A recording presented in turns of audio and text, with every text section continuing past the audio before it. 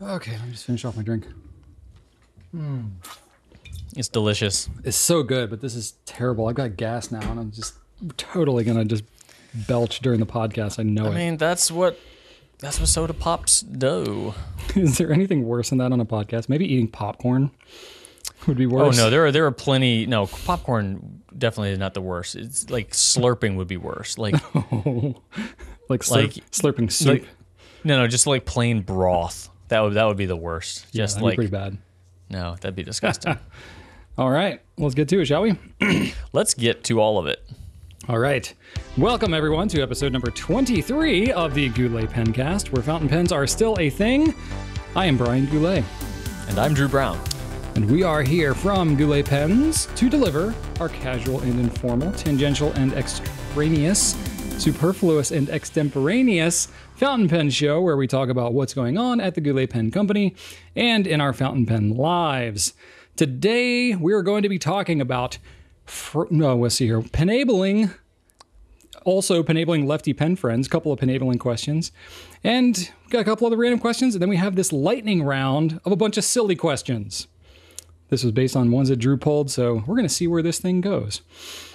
Drew, I opted today for no gel in the hair because I had this weird, like, wavy cowlick thing going on here, and I just kind of wanted to see where it would go. There you go. Go with the wave. It's taking me on an adventure right now. I don't really know what it's doing, but didn't want to hold it back. So there we go. Yeah, there you go. Go with the wave. Embrace the flow. That's right. And Drew, your shirt makes me think of summer, but I was feeling in a fall mood, so I've got the flannel. Blue enough. Well- blue, of course. Funny you mentioned this shirt, Brian. This is kind of a big deal today because Why? this Why is that? this is the last of my wild button ups for before I start repeating them.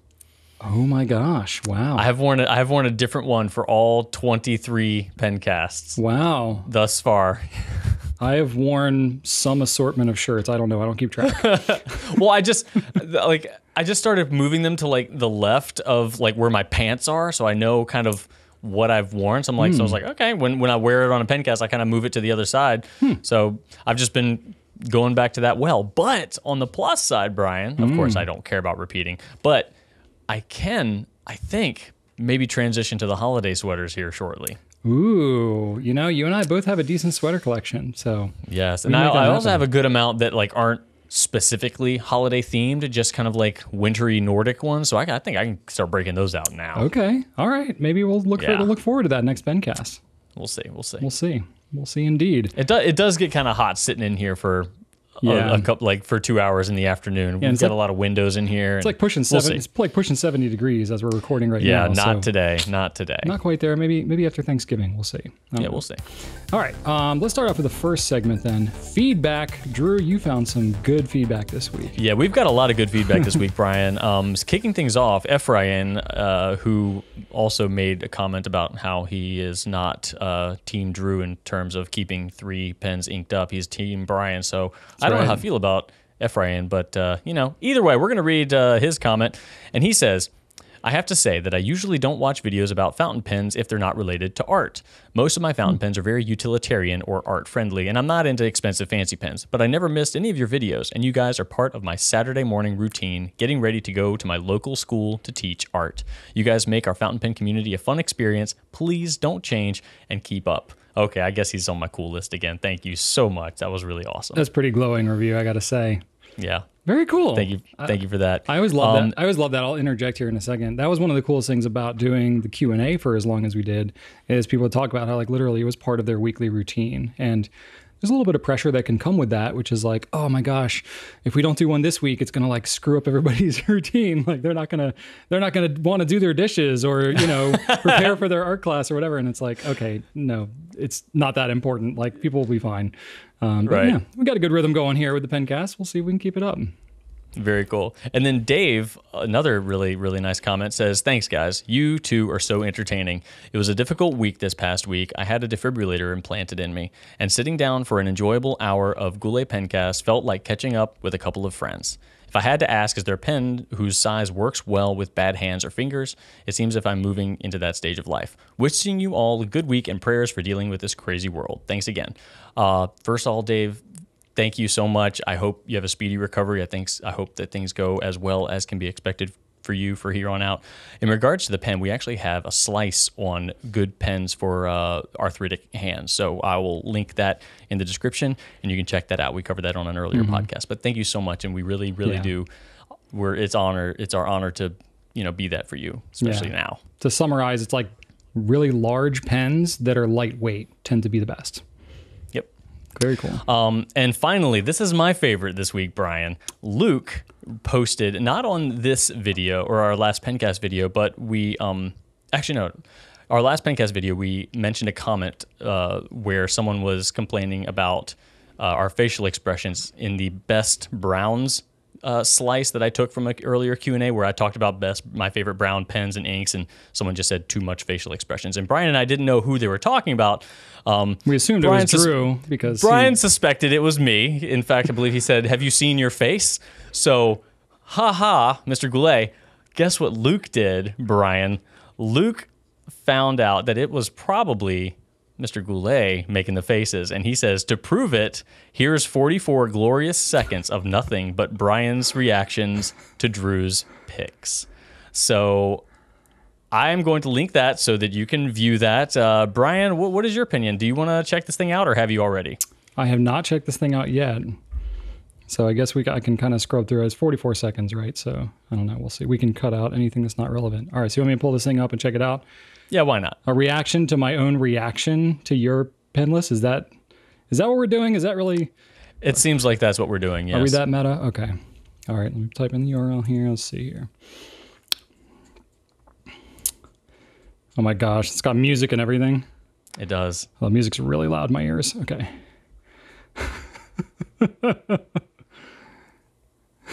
I love how my R's are darting around everywhere.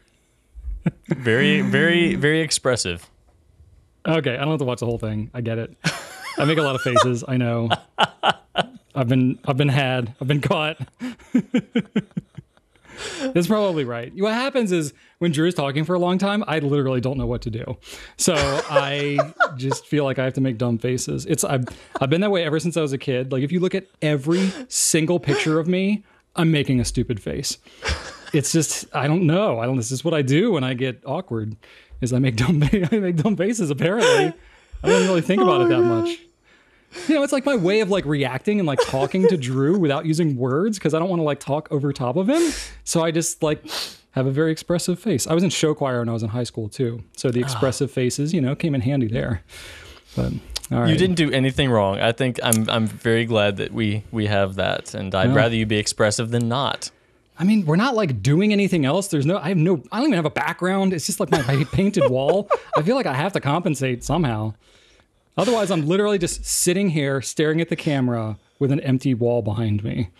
That's why I have like 1,000 drinks. This is how I'm going to act now every time that Drew... No, it's endearing. Every time Drew talks, I'm just going to like stare. It's delightful. It's delightful and magical. Don't you change a thing. I'll just pretend like I'm looking at like a Magic Eye poster. No, you do you, man. You do you. That's phenomenal. Fair enough. But have you even seen your face? Have you seen your face? I like to give Drew zingers. I like to give him a hard time when it's not justified at all, because it's just funny. Okay. Drew and I have known each other a long time, and we just like to, we equated each other before the Pencast started to like Walter Matthau and Jack Lemmon, from Grumpy Old Men, or The Odd Couple. We learned that they were the original Odd Couple movie. Yeah. Well, I don't know. I trolled you a little bit on this last comment I'm going to have you read too, so enjoy that one. Great. Thanks, Drew. You can tell that Drew picks these questions because he kind of sets me up, which is why I got to passive-aggressively make jabs at him. There's no passive about it. Yeah. I got to make active-aggressive jabs at Drew.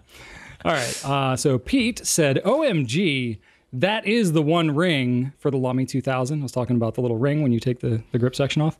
I lost mine down the Anduin. Anduin? What is that word, Drew? Is that a sink? I don't know what Anduin is. I don't know. Maybe you can look that up real quick as I'm reading the rest of it. Okay, it was the bathroom sink, but still, is Anduin like a Lord of the Rings thing? I don't know.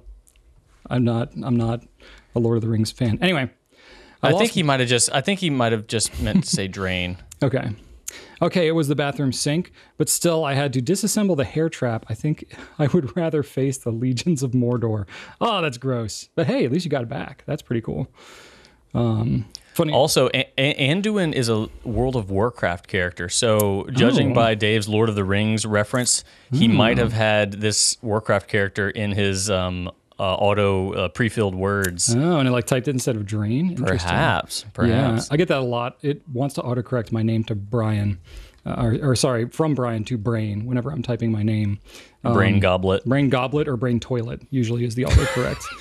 Toilet is funny. That's more of a Microsoft thing. The Goblet is the more common one that gets corrected. Anyway, not relevant at all. Okay.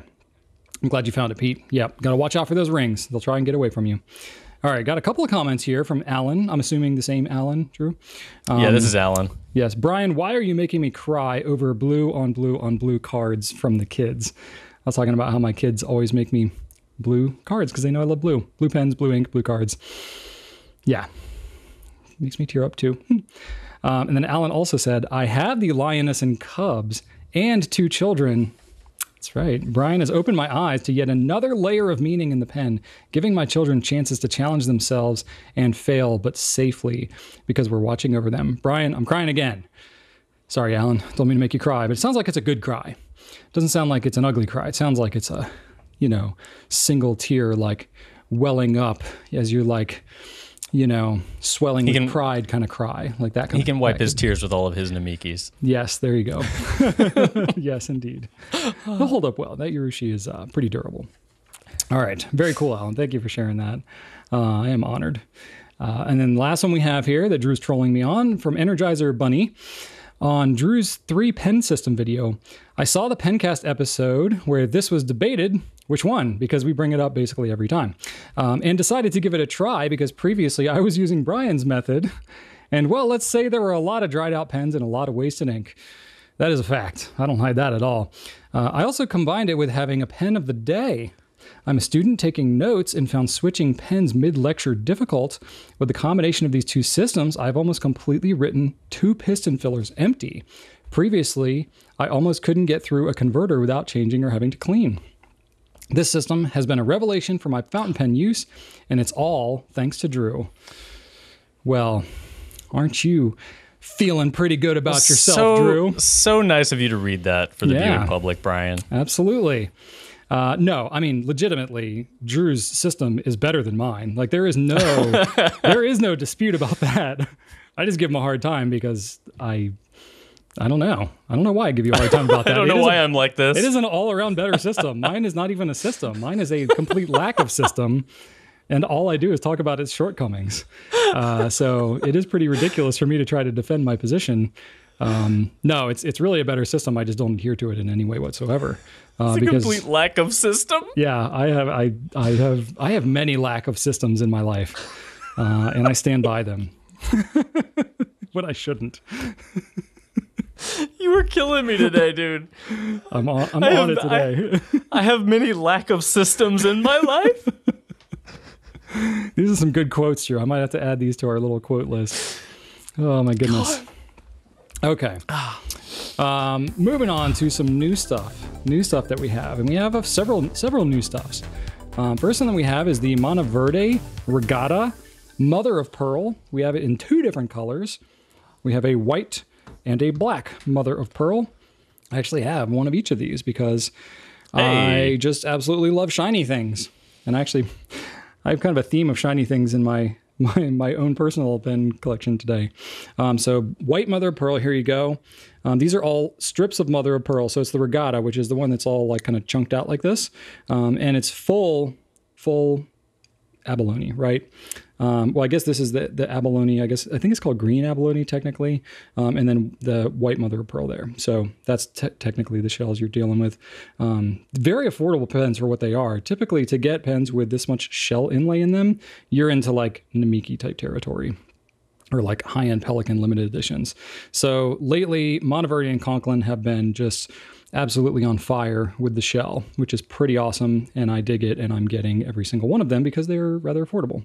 Now, Drew and I did use the Regatta It was not like our favorite carry around, use every moment of the day kind of pen. But for me, this pen that's so like ornamental and looks really good would make for a great desk pen. So you don't have to carry it around, but you get to like pull it out. You can take it to a meeting every now and then, or on a call, you know, if you're doing the video thing, and you get to use a gorgeous looking pen and just have it as kind of like eye candy on your desk. That's to me where this thing just does really well. And because it caps and uncaps so easily, you can just quickly take a note, put it back, and then move on and just look at something really pretty. So digging those. We got those online this week. Well, we already had the white one, but the black one we got online this week.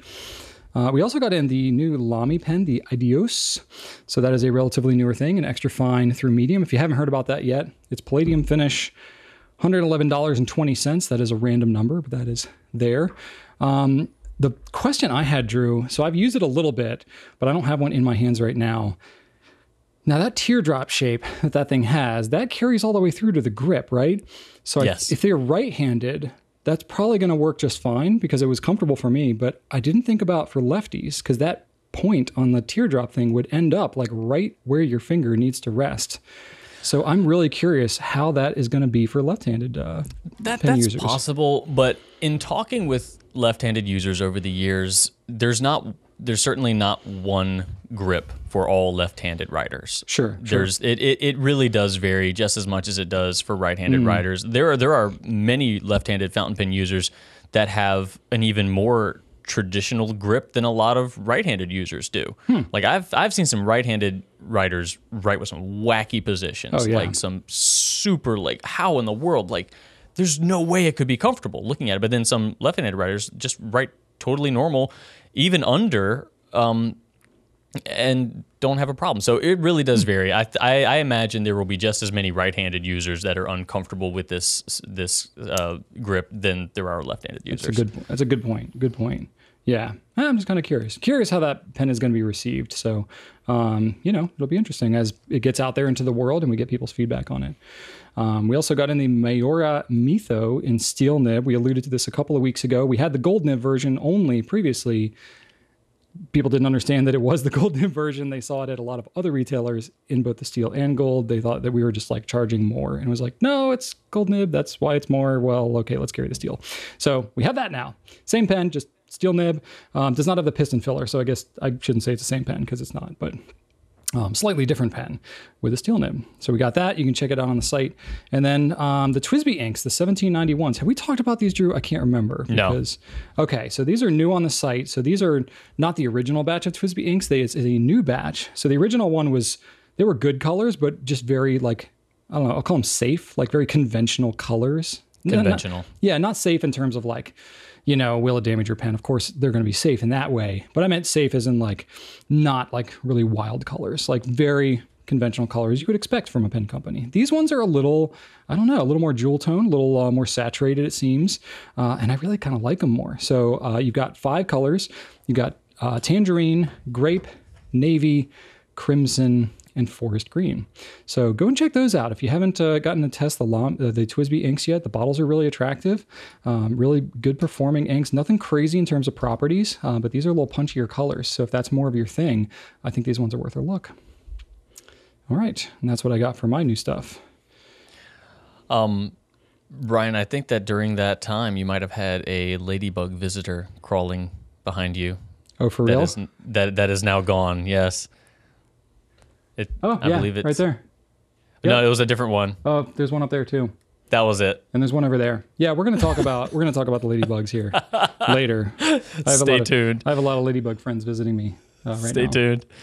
Okay, so first thing I want to talk about is gift sets, Brian. And I'm not talking about stuff that we put together and say, hey, here's a package set. These are legit boxed gift sets that you can buy for friends and family, loved ones for this holiday season that are actually in.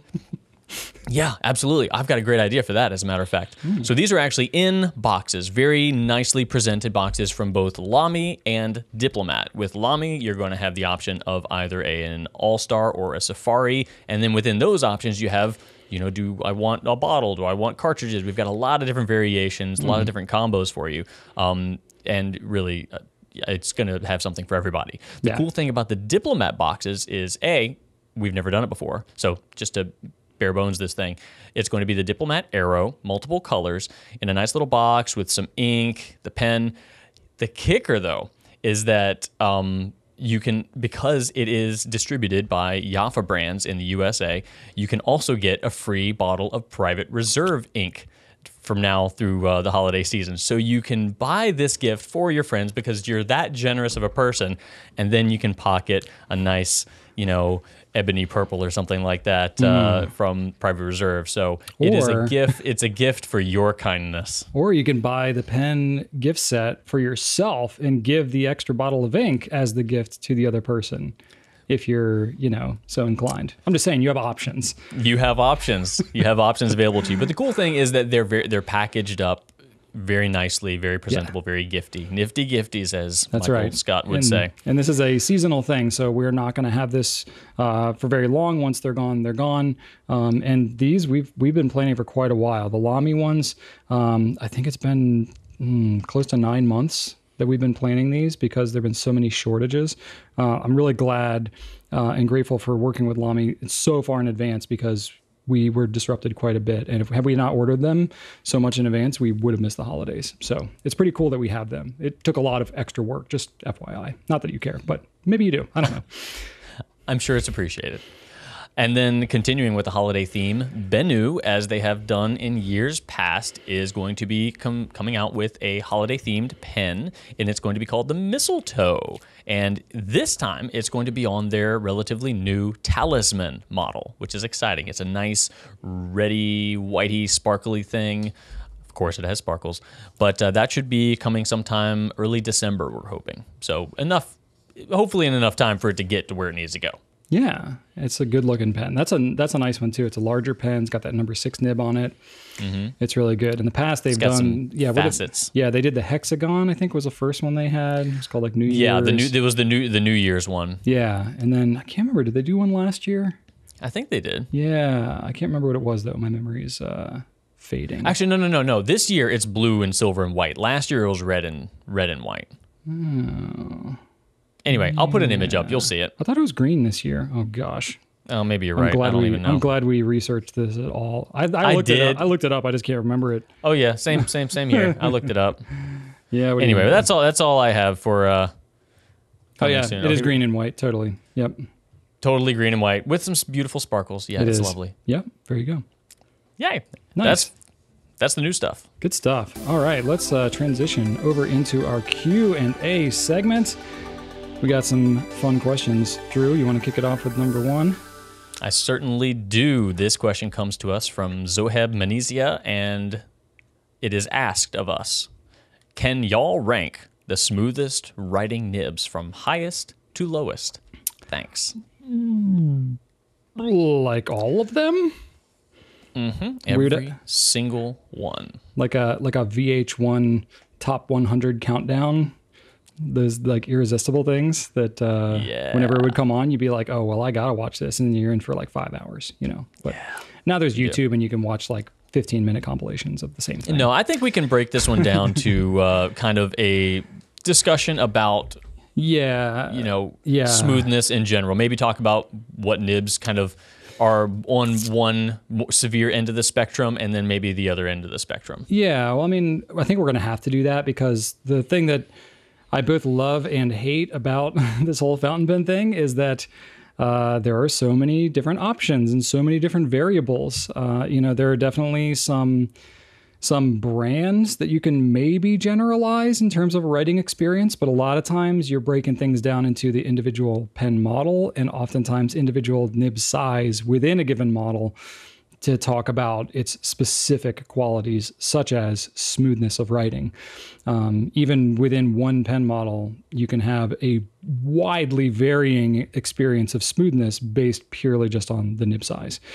So I think can be a pretty safe generalization across all brands that if you have one pen model, the broader nibs are generally going to be a lot smoother because you have a larger surface area that's contacting the paper.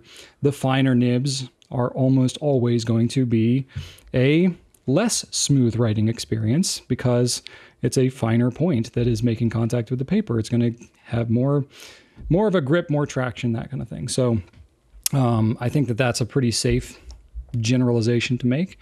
I think, generally speaking, a lot of gold nibs can tend to be a little smoother, but that gets really muddy. And so I think when you're getting into, especially European gold nibs, I'm thinking specifically of like Pelican and Lamy, their gold nibs tend to be really, really smooth, especially as you get up into like the Suvrons and stuff like that, the M800, M1000s, the M600 actually, that's one of Rachel's favorite, is like the Pelican M600 broad. Boy, that's so smooth. And you get into like the medium and broad Lamy 14K nibs, they get so smooth. And so those are good ones. I think Pilot makes some really, really good smooth nibs, especially the gold nibs as you get up into the broader nib sizes as well. They've got a little bit of bounce to them, a little bit more like kind of the softness that you would expect on a Pelican nib.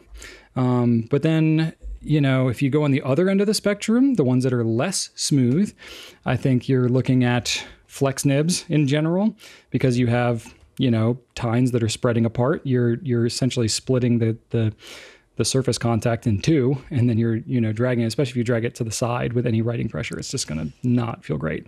So unless you practice a lot with a flex nib, it's going to feel pretty rough as you start, especially if you're using something like a steel nib that doesn't have as much natural bounce to it anyway. So I'm thinking like specifically a Noodler's flex nib. Those are going to maybe feel a little bit rougher on you.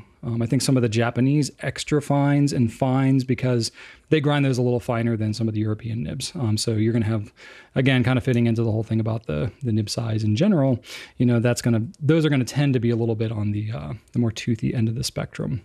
And that's kind of the generalization that I have there, Drew. You got some stuff to add to that? Yeah, I would agree with that. And this is one of those times where rather than answering the question very definitively, I'm going to be with Brian and say that this definitely needs to be skirted a little bit.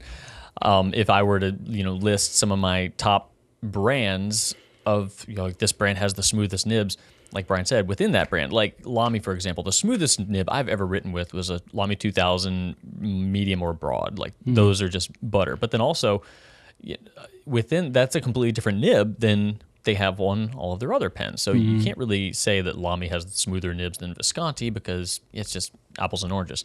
So, and then if I made like a top 5 nibs that are the smoothest in my life, they're all going to be mediums and broads, and that's not going to be informative at all. So yeah, that's a difficult question to ask, but I will say that smooth doesn't necessarily mean better. Smooth is not the end all be all of what you're trying to get out of a nib. You want balance. And you want it to be smooth, but then you also need it to be able to deposit ink onto the page. And if it is over smoothed, it cannot do that. So there are some nibs, specifically, I can think of like Sailor and Aurora, who don't try to go all the way into smooth as silk territory so that you can have a more consistent, more reliable writing experience. And sure, they could try to smooth it and try to dial it in perfectly, but they don't do that. They're like, let's just do what we need to do to make it so it's not scratchy by any means, but it's gonna grip enough to put the ink down. So those come to mind as unique examples of fountain pen companies who produce their nibs with specific coarseness to them, so that it's more of a tactile, haptic sort of experience for you writing wise. And then I would also just add that what Brian said about German nibs, especially the larger nibs being extra smooth, and a lot of that, not a lot of it, but a portion of that also has to do with the fact that broad nibs are going to put down a little bit more ink, so you're going to have that I don't know what you would call that, Brian. The act of it being smoother because there's more ink being put down, some sort of hydroplaning effect. I don't know, lubrication or something. Yeah. But it's gonna feel a little bit different because you're writing on more of a wetness. Yeah, that makes sense. And if you think about it too, in general, when you're talking about pens that are made in, call it more the Western nibs, right? So things made in, Germany, France, Italy. Most of that script is longhand. You're writing longer letters, more flowy. So smoothness matters because you're keeping your pen on the paper for a longer period of time. That is a good point, Brian. Yeah, generally speaking, Asian writing, especially with more characters, is much more short strokes that make up symbols, and so you're not writing like long, flowy stuff. So precision and having fine nibs and having what's it called? Like I was gonna say like reactivity, but that's not really the word I'm going for. Having something that's like very responsive, a very responsive nib, that's going to matter more for that style of writing. So it's not that necessarily one is good, bad, wrong, right. The other, it's that it really, again, because fountain pens are so personal, how you write with it can vary quite a bit. And it's difficult unless we were to take a very scientific approach and say, we used this machine to measure the smoothness at this angle and this writing speed on this paper, da, da, da, da, da, da, da. We can't say definitively this nib is smoother than this one because there are a lot of different variables, even just in terms of the writing angle that you use. That can change the smoothness that you feel even on the exact same pen. So there's a lot of variables, but it just keeps it interesting. It keeps it fun. And that's why everybody has a different opinion about which nibs are the best. So you get to try a bunch and learn which ones are your favorite. But me personally, I appreciate all different kinds. If I'm going to grab something like a Sailor or an Aurora, I know I'm not going to have the like slipping on the ice rink with buttery socks on, kind of, I couldn't remember. There was like a hot butter, cutting a hot knife through butter on ice or whatever the heck the expression Cutting is. hot ice with butter. Yes, there you go. Exactly. So you're not going to get that, and I know that, and that's okay. And I just get into that, whatever pen I'm using. So anyway, moving on. Next question we have is from Caitlin Swigert. Best pens for lefties, parentheses, penabling a friend. So thinking about a lefty gift pen. I thought this is interesting. Nice. So what do you think, Drew? Yeah. Well, first of all, yay for penabling. Thank you for that. My first thought is probably avoid stub nibs since they tend to be more sensitive to angle and rotation. You really need to, if it's a new user, especially. If it's not a new user, then sure, if they can, control that. But honestly, one of the biggest challenges of picking up a fountain pen for the first time is keeping it in that same position. It's very counterintuitive to growing up with just being able to rotate that thing however you want to with a roller ball or a pencil. So that can be a challenge. It's a little bit more of a challenge with a flat stub nib. And I'll say what I said earlier, left-handed grips are often just as varied as right-handed grips, especially in terms of holding a fountain pen. People hold them all sorts of which ways. So I wouldn't say that a pen with a grip, like a molded grip like the 2000, like the Safaris or the Lamy All-Stars would be necessarily good or bad, because a lot of right-handed users can't stand those things either, but a lot of right-handed users swear by them and say that they're really helpful in learning how to grip them. So it depends. It could be really helpful, but then it could be the opposite as well. So I would just say take that into account, consider it maybe, but it's not a definite win. And then a lot of left-handed writers, not all of them, but a lot of them are challenged by inks that don't dry quickly. So starting off, there are a lot of inks that aren't marketed as fast dry inks that are indeed fast dry inks, but it takes a little bit of hunting down to do that. You could always look on our website and check out the reviews. We have a little slider for dry time, and a lot of them have a ton of reviews. So you can check that out and kind of decide on your own whether or not it's a fast drying ink. You'll at least be able to tell if it's definitely not one, because people usually say. Or you could start off with a brand that does advertise the fact that it's a fast-drying ink, like Private Reserve. They have a whole line of fast-drying ink, so that might be a good starting point for you and your Penable-lees. And then finally, picking a middle-of-the-road notebook for that same reason. A paper like Clairefontaine or Rhodia is not going, the ink's going to sit on top of those papers for a little bit longer than it would with one of those middle of the road type of notebooks like Leuchtturm. That one is a little bit more absorbent, so picking something like that could be helpful for dry time. Great points. These are all great points. My opinion is that it's not necessarily so much about the specific pen. Drew mentioned a few. I think if you're dealing with somebody that's never written with a fountain pen, I'm a little more inclined to push something that has more of a triangular grip, just because it it does sort of force them to, hold that thing in the right direction, even if that's not ultimately their preference. Going with something like a Lamy Safari or a Pelican Twist or something like that really kind of forces you to hold it in that grip. It's just kind of a good reminder for somebody that's never really had to think about that. So I'm not opposed to kind of pushing somebody in that direction if it's for somebody that's brand new to it all. Or like a TWSBI Eco T. It's got like a very gentle triangular grip, but it's not like so aggressive. It's got these like sharp edges that could really bother somebody. So that could be a good option. Drew mentioned the dry time and smearing. I think that's really important, especially with lefty. If you know this person well enough and you know kind of how they write, a lot of people may write either hook-handed or overhand like this, or like the side writer. Those are the ones that smear the worst. But if it's somebody who's underhand writing with the left hand, you basically don't have to make much of any special consideration from somebody who'd be right-handed, because you're kind of avoiding, all the writing just with your hand position. So you have a lot more freedom and options there. So, that's something to think about as well. I think you're kind of have a balance here between what Drew said, like with the ink, if it dries fast, that kind of thing, with the smearing and all that. You also, because your nibs, you're writing in a push motion when you're left-handed, you're trying to balance out, like trying to minimize that dry time. So having like a finer nib, can put down less ink and help with the dry time, but also the finer the nib you go, the toothier it can be, so it may not feel quite as smooth. So it's going to be a little bit of a balance. I think if you go with a fine nib, is going to be pretty safe bet all around. Like Drew said, like avoiding a stub, avoiding a flex and stuff at first. Just try to go with a conventional fine nib is pretty safe bet to get you a good balance there. Go with a pretty conventional ink, something that doesn't have a super heavy saturation, a lot of sheen or shimmer or anything like that. So that if there is any smearing, that's going to be minimized. And then just encourage them to use a lighter hand.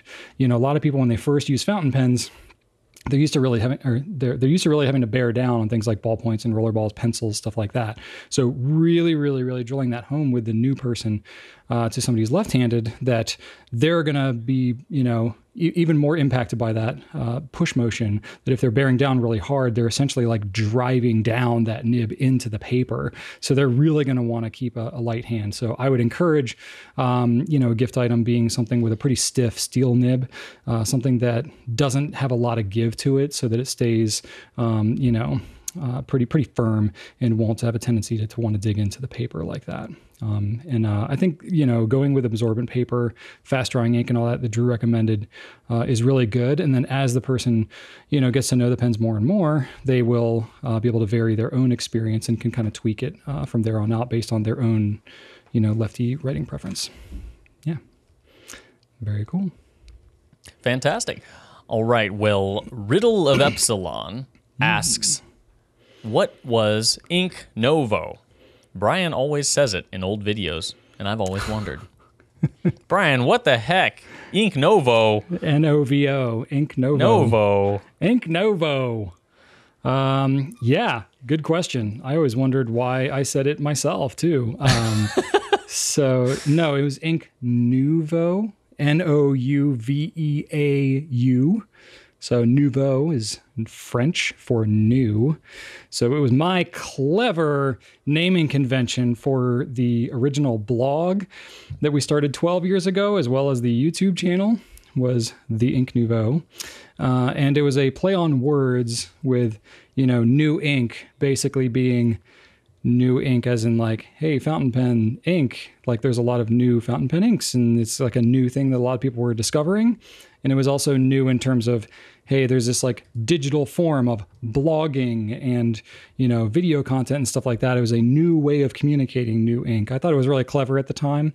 And I guess to some degree it was. But what I quickly realized was that trying to build a online retail store of gouletpens.com and then trying to build a separate brand name on the blog and the YouTube channel, which were very closely linked and related to Goulet Pens. I should have just called it all Goulet Pens from the very beginning. And we eventually dropped the Ink Nouveau thing, converted over the YouTube channel name, converted the blog over to Goulet Pens blog. And that was many, many years ago. But all the original videos are still out there. So you see me talking about Ink Nouveau and everybody's like, what is this thing? Whatever, who cares? And I'm surprised I don't get asked about it more, to be quite honest with you. But I think it's because, most people don't watch those older videos. or they see me with the newer videos and they're like, oh, that was a while ago. We'll just let that slide. So they just move on. But there you go. That's it. So it's like for all the OG Goulet Pens fans, they're like, oh yeah, Ink Nouveau, that was a thing. And then, they forget about it. But it's also, that's also why our exclusive Edison is called the Edison Premier Nouveau, right? Or it was called the Nouveau. It's not. We dropped that too, didn't we? Yeah, we dropped that too. That was like the last That's lingering. Right. That was like the last lingering thing. Yeah. We just dropped that like last year, I think. Yeah, especially because it was like Edison Nouveau Premier, blah blah blah, whatever the model. Yeah. name. So now it's just. And it was Premier. just like, all right, this is so many names. Do we really need all this stuff? Yep. You live and learn. You figure things out over time, but no regrets. I mean, it got us to where we are, but probably could have done it differently. But anyway. All right, so this question comes from Pilot823, which I think is a pretty cool IG handle. I have to say, we're both big fans. Yes, that's right. Is there a fountain pen no longer in production that you wish you had bought? That you wish you had bought. So I don't know how you interpreted this, Drew. I interpreted it as this was like, since you and I didn't grow up using fountain pens, that this is like once we had like fountain pen consciousness, once we were like fountain pen aware, that's when the clock starts ticking. So like you couldn't go back and say like, oh, a Parker 51 when it was first released, like that was before we were born. So I wouldn't classify it that. I would say something that I wish I had bought that was in production but is no longer in production. Do you know what I'm saying? I think you're reading way too much into this. Okay, probably. I just took it literally. Like, is there a fountain pen that's no longer in production that you wish you had bought? Like, right now. Like, is there a fountain pen that is not being made anymore that you wish you would have bought when it was being made? Yeah, but if it was stopped made before we were born, like, we could never have bought it because we weren't alive. You know what I mean? That's what I'm saying. I guess. All right. Well, you go ahead and give your answer. I don't think it actually changes. Okay, I don't think it actually changes either of our answers, but go ahead. No, I mean, yeah. So a couple yeyears ago, well, not a couple, several years ago, Pilot had a pen called the Stargazer, which was a short pen. It had the same, it had a gold nib, and it was, but it was about the size of a Prera, and it had a just beautifully like the E95S, like that size. Yeah, beautifully satisfying cap, snap cap, and a little bit of a sparkle to the resin. And I loved it when we had it. I knew it was being discontinued. I didn't buy it, and now I'm kicking myself because I want it now more than ever. So, but that's next on my list. I had the E95S on my list, and now I have one. So I'm coming for you, Stargazer. And now I'll say that, but then I'll also say right now, we have an exclusive. Wait, no, it's not an exclusive. Is the Miami Nights? Yeah, it's exclusive. That's an Ascent. Yeah, Ascent is our exclusive. Yeah. So we have the Edison Miami Nights Ascent on our website, and that is not coming back once it's gone. Yeah. And I need to buy one, and I have time. We have all of the nib sizes in stock. Like, there's no reason I shouldn't buy one. It would go perfectly with my pen case. Yeah, it would. So if I don't buy one, I am a fool. But I haven't done it yet, despite having known that this is it. So this is bringing up some stuff for me right now. I need to get on that. Also, I kind of wish this isn't a fountain pen, but when Retro 51 came along with the Stan pen, Brian, the little hockey ice themed pen. Yeah. I'm not a hockey guy, but that's a cool pen, and it was like the only clear retro they ever did, and I just that's true. That's true. In retrospective, yeah, I wish I had picked that one up too. It was just really unique and cool. Interesting. So yeah. Okay. I would not have guessed that was one that you would regret not having. Yeah, it kind of is. I mean, I'm not going to eBay it or anything because God, prices. But yeah, if I would have bought it with yeah, when it was there. What about you? Fair enough. About a pen that you could not have bought because it was before you gained fountain pen consciousness. Well, I apparently way overthought this more than Drew did, because fountain pens have been around for a really long time. So I could always say like, oh, I wish I had bought. Literally, you could literally just make that anything. Like, I I've already expressed how I interpreted the question. I don't need to explain myself more. So I viewed it as this pen had to be something that was available at a time, 12 years and sooner, because that's when I became fountain pen aware. So for me, I honestly don't have an extensive list here because if anybody knows me, I have not really exercised a lot of personal restraint when it's come to acquiring pens. So I don't really have a lot of things missing from my collection that I wish I had. You don't have a Stargazer. I need to double check on that. I don't think you do. I don't know if I do either. I might, but I don't know. I'll have to double check. I literally have to check my spreadsheet of my catalog of what I have. But I'm with you. If I don't actually already have a Stargazer, that would be one that I wish that I had. Yeah. But another one that would fall into that category would be a OMOS 360. That was the triangular OMOS. Mm-hmm. It was just really, really unique, and I thought that was cool. Now there was one color, vintage turquoise, that was really just cool. It's like a turquoise demo color that I really dig. And they didn't have a lot of pens that color at that time. This was probably 10 years ago, maybe older, I'm not sure. That was a limited edition. I don't actually know when that pen was available. But either way, I would take basically any OMOS 360, which was definitely available when I was fountain pen aware. So that would probably be the one. But again, I'm like you, I'm not going to eBay the thing because it's going to be so ridiculously priced at this point. And the other one, if we're going to go back, like before I was fountain pen aware, the Namiki Custom Impressions, that's the like celluloid. They look so good. Yeah. I have a couple of the colors of them, but I basically would want one in every color. So just filling out the collection of all of the colors of that celluloid would actually probably be top of my list. Absolutely. If we broadly interpret the question. Yeah, those are gorgeous, gorgeous pens. Yeah, but what would you all get? Curious to know if you drop in the comments. However you choose to interpret the question, what pens would you wish you'd bought? All right, Drew. All right, last question, right? Mm-hmm. So I'm gonna read this as Gem Chaos asks us, "What's the best combination of things to give someone if you want to convert them to fountain pens?" The best combination, I would say a cash basket and a link to gouletpens.com. I'm just kidding, but not really. They can't use the cash for gouletpens.com. No, actually, you'd have to deposit it and then all that. But, I had to throw in a little office reference in there for you, Drew. Cash basket. Cash basket.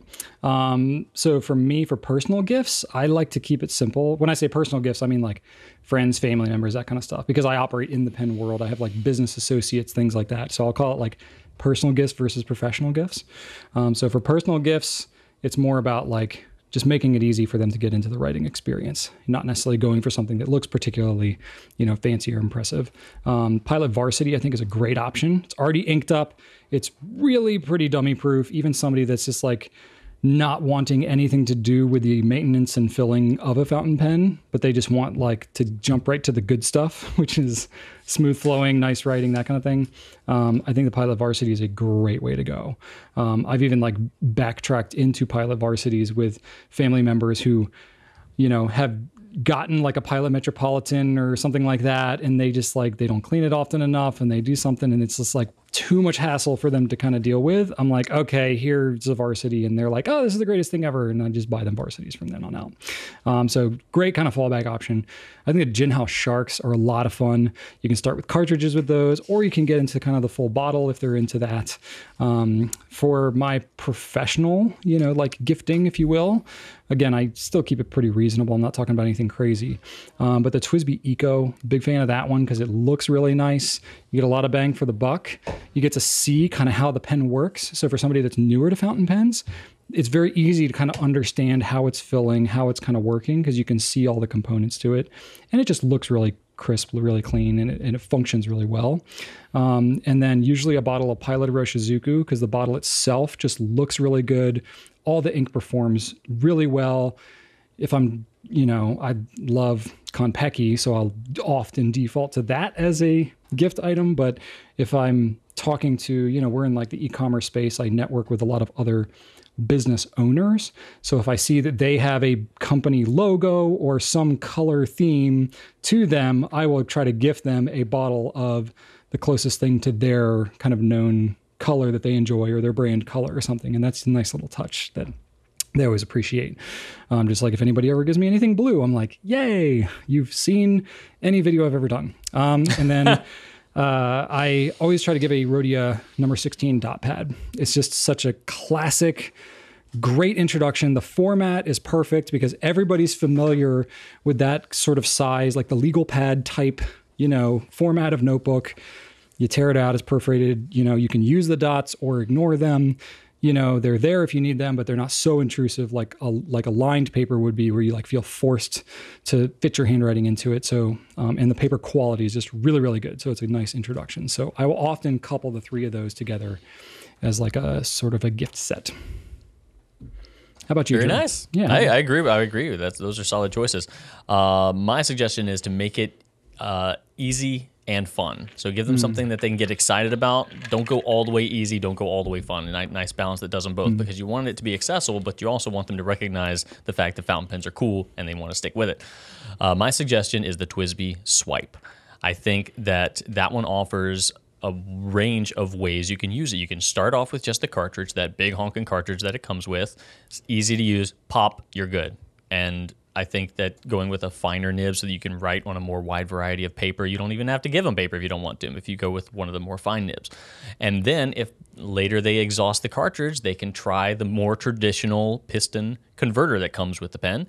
And then after that, if they want to get a little bit more crazy, they can go with the fun spring converter that pen has. Not only that, but, and Brian's remembering all the wacky stuff that we did with those things. Oh yeah, flinging it across the room and whatnot. Yeah. Mm-hmm. And another thing though is the presentation is really, really solid. Just like what Brian was talking about with the Eco. TWSBI, their branding, their marketing, and their packaging is just really, really stylish, and they pay attention to everything. With the Swipe, you get a sleeve that looks nice, that clamshell white plastic thing. Everything's in little baggies, very, very nicely presented. And then if you wanted to pair that with one of the new inks that we talked about at the beginning of the show, those are nicely packaged as well. Little frosted bottles with a translucent red cap with the logo there. The whole thing looks very well themed together. If you just want to get them that one pen and that one ink, that's, in my opinion, a perfect way to get somebody started. And everything's branded nicely together. It doesn't look like it's a hodgepodge of a bunch of different stuff that you found at different stores. I like that cohesion aspect of it, and I think that that's what I'm going to be doing for a couple people this year. The Swipe really, really impressed me this year, and already I've got some thoughts on people I'm going to throw some at. Nice. That's awesome. I don't gift as many pens as I should to my family members. I mean, at this point, I think you know who wants one and who doesn't. I did it hard a while ago, and I kind of like either they got really into it or kind of exhausted everybody. Plus, with us and like our immediate family, I'm talking like obviously like my own children, but then we'll get them pens. But like, my like sister and parents and Rachel's slightly extended family. I'm not talking like cousins and random stuff, but we like don't exchange gifts as adults. We're like, we'll get gifts for the kids, but we're like, we got enough going on with the young kids and all that. Like, can we just like not? And then none of us have to worry about that. So that's kind of more the route that we've gone. Maybe that's why I haven't given out as many, is because I think that's pretty common. Yeah. Okay. Yeah, we've gotten there too. But I think that I'm thinking about I think I'm gonna get Archer's teacher one. Oh, that's a great idea. That's a great idea. Yeah, very cool. Okay. Drew, we had a lot of extra questions. So we forewent the hypothetical for this week and opted for something. I mean, we've done like a full Q&A kind of thing before, but you have what is in the notes as the silly lightning round of questions. So we're going to try this out. We're going to see how it goes. It's a bunch of random questions, some pen related, some not. But Drew basically approached me and he was like, we've got all these random questions that people ask us and we just ignore them all the time. So can we just like try doing a bunch of them really quickly and then see if people like it? So that's what we're doing right now. So I'm going to kick it off, Drew. This is from FishGirl63 on Instagram. Why did Drew shave the beard? because it was itchy and Halloween is over. I was going to be Doctor Strange, but I shaved it too soon, so I was a hairless Doctor Strange. The end, it's gone. I hate it. Fair enough. All right. Now you get to ask. Brian, where do baby pens come from? Baby pens. Yes, baby pens. Well, we're going to have the talk. We're going to have the talk right now. When two pens really love each other very much. Oh, okay, all right. Let's move on. I'm already offended. We won't go there. There are so many euphemisms in the pen world, but we're going to keep it family friendly. I'll just allude to the euphemisms. Okay, this is from Captain Quark. Drew, would you rather eat mint dots for a month or use nothing but cheap ballpoints for a month? All right, first off, Captain Quark, I will never forgive you for betraying Ratchet and Clank. You know what you did, and this is the exact same sort of question I would expect from you. Agent I don't know when you're going to learn your lesson. Oh, my God. Anyway, I would absolutely use a rollerball. Or ballpoint. I'm not messing with no dots. The end. For a month? All right. Yeah, absolutely. You kidding me? I'm not eating dots for a month. Does that mean like continuously eating dots? I don't know. I don't even care. If it was even one a day. All right, fair enough. No. Ew, no. Blah. All right. All right. Brian, what is the deal with airline food? With airline food? Well, what's the deal? I would say that it's for the birds. But very nice. All right, Drew. Ruby Fox 28 says, Drew, please share the ink mixing formula for summoning Cthulhu? Brian, we talked about this. Cthulhu. Remember, this is an earlier Pencast throwback for when you didn't know if Cthulhu was fiction or nonfiction. I don't remember anything. I don't think it was actually spelled out like that. It sounds familiar now that you said it, but this is the way Cthulhu is spelled. Typed out, it looks really strange to me. But anyway, Cthulhu. What's the ink mixing formula for summoning Cthulhu? Well, I went into my vault and I actually am going to break it down for you, so don't hold me responsible. All right, so it is equal parts of all of the Noodler's Russian inks, 2 parts Organic Studios nitrogen, a splash of Diamine Registrar's blue black, shaken up with a hair from John Lane's mustache, a whalebone from Nathan Tardif's basement, mixed inside of Fig Boot's favorite golf bag while playing Stephen Brown's intro music on his YouTube channel. Wow. Again, do not hold me accountable. This will work. And honestly, wow. I don't know. Go for it. Whatever. I don't even care anymore. Wow. All right. Drew gave his disclaimers, but you asked, so knock yourself out, Ruby Fox. It's frankly just irresponsible, but whatever. All right, Drew, you got the next one for us? Yeah, Brian. Someone asked, can they get free pens? Probably. All right, great. Next question, Ava Buck X. Drew, grammar. How are you drinking those huge cups of coffee and tea and not going to the toilet for 2 hours? Oh, actually, no, we should move on. We need to move on. I did just drink all that, so. No, actually, I'm only halfway through my coffee yet, so.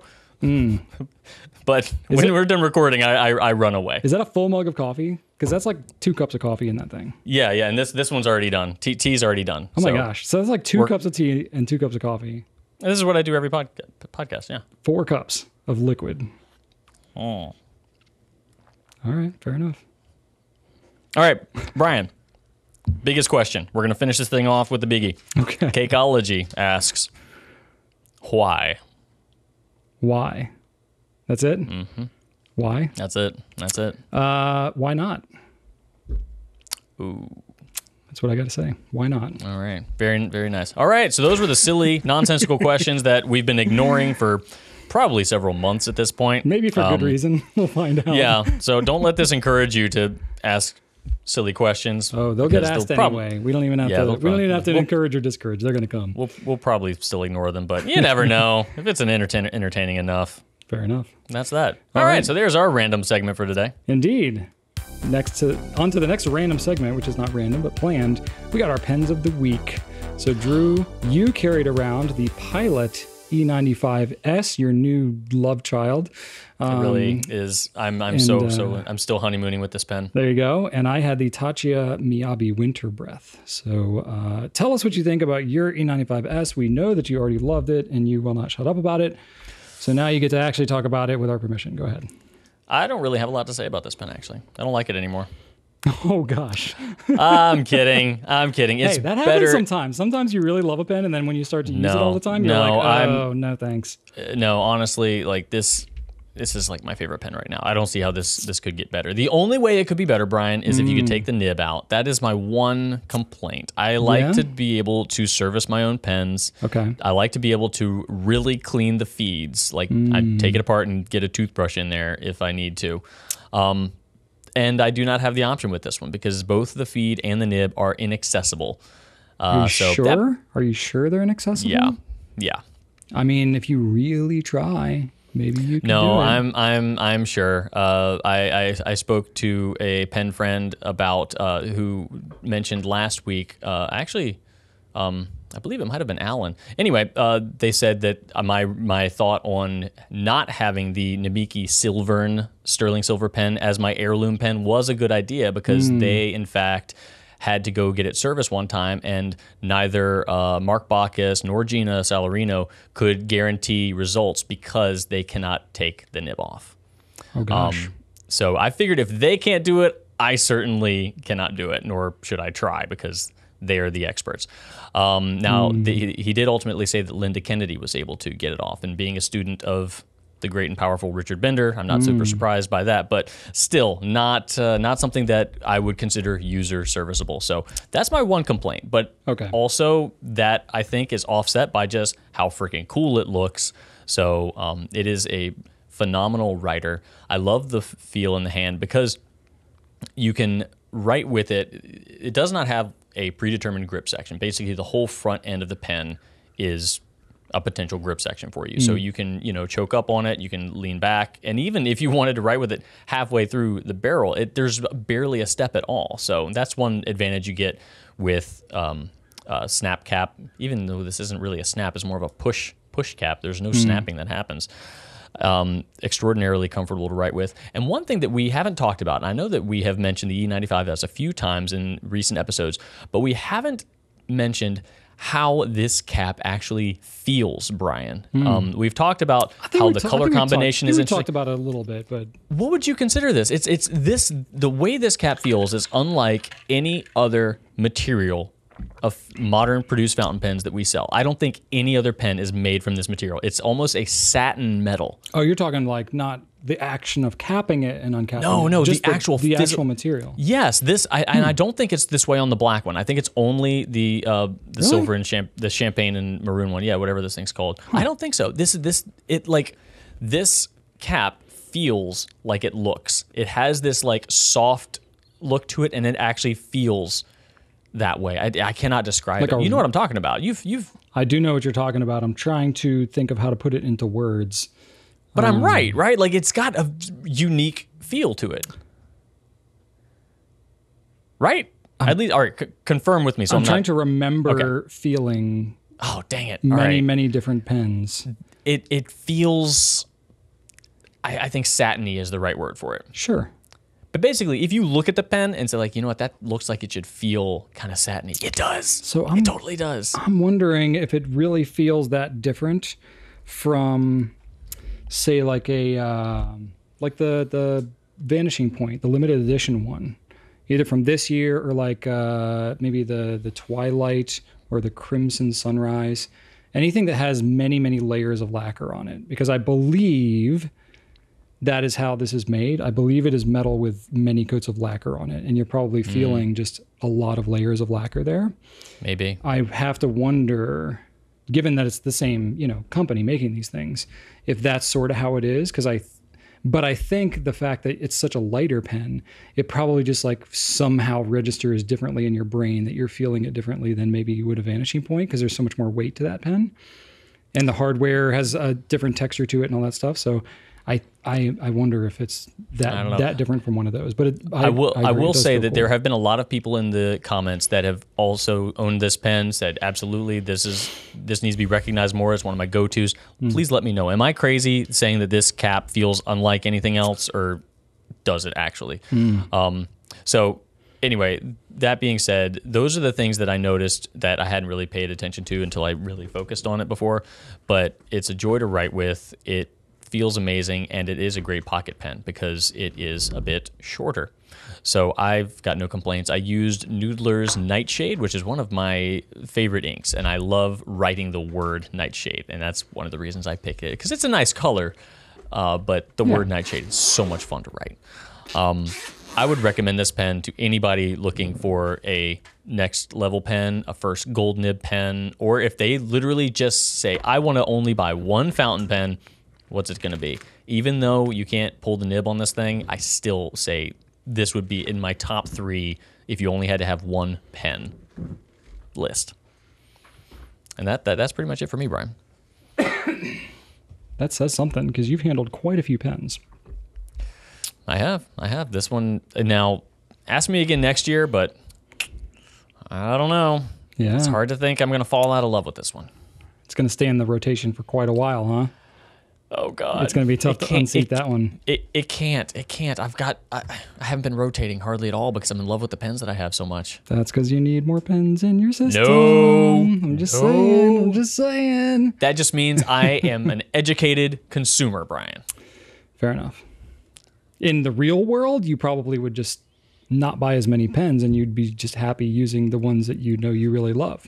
I would, absolutely. But since you live in Goulet Pens fantasy land, you just get to keep getting pens shoved in your face, and you're like, oh, okay, fine. I'll use this new cool, gorgeous pen that nobody else gets to use yet. It's a very difficult life. It's tough. We should all feel really sorry for Drew. I'm just kidding. We should, but not for that reason. So I haven't picked on you enough in this podcast. Okay, Tatsuya Miyabi Winter Breath. This is the one that I used. Which he got at the gum counter at his local gas station, and it leaves his breath feeling minty fresh. That's right, yeah. These dime a dozen pens here. So this is not the kind of pen that I necessarily would carry around like every single day. Not a cargo shorts pen. It's not a cargo shorts pen. I did keep this one in a pen case with me. The thing I will say, having handled it a bit, it's a bigger pen than I kind of initially thought. It's very light, which is good. So it was very comfortable to write with. However, just like wielding it around, it's like it feels like a lot of pen. And I have big hands, so I think this is probably how most people with smaller hands feel about most pens. Most pens feel just small in my hands, and when I feel one that actually feels like substantial, I'm like, wow, this is a whole different experience. I really like this. This feels really good. Like, I wish all the pens were this size as a standard, and then, a big pen would just have to be absolutely enormous. So that was kind of an interesting experience for me.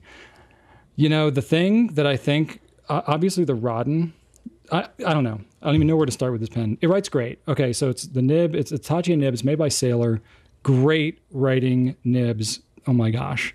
And this is an extra fine too, which normally, I'm pretty picky with my extra fines, and I wouldn't necessarily get such a nib on just like an everyday carry pen because I tend to like broader nibs.